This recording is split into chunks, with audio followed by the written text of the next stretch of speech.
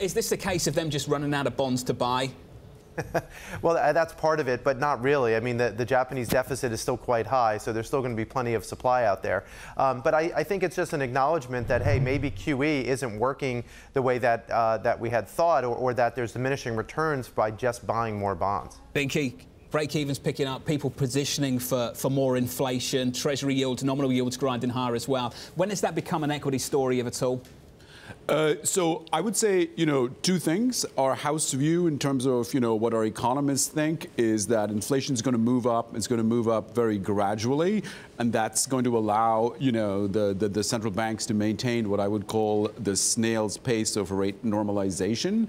I would argue the risks on inflation are firmly to the upside, whether you're thinking about the lagged impact that growth has on inflation, whether you're thinking about the dollar and oil prices, whether you're thinking about the tightness in the labor market, whether you're thinking about the incredible run of idiosyncratic sort of micro events that have depressed inflation.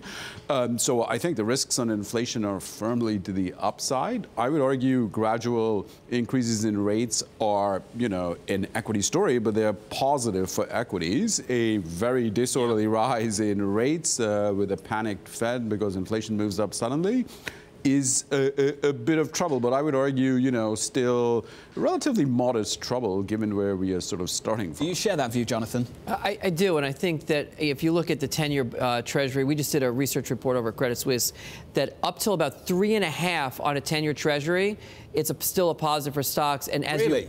Yeah, and the reason is because it's a sign of a return to normality and a return to economic health. And the key here is when we're talking about interest rates is not what some central banker is doing. It's the fact that the global economy is better and it's forcing this up. If this is all about central bankers, the market would be ignoring it, but it's not. And that's, I think, the real story.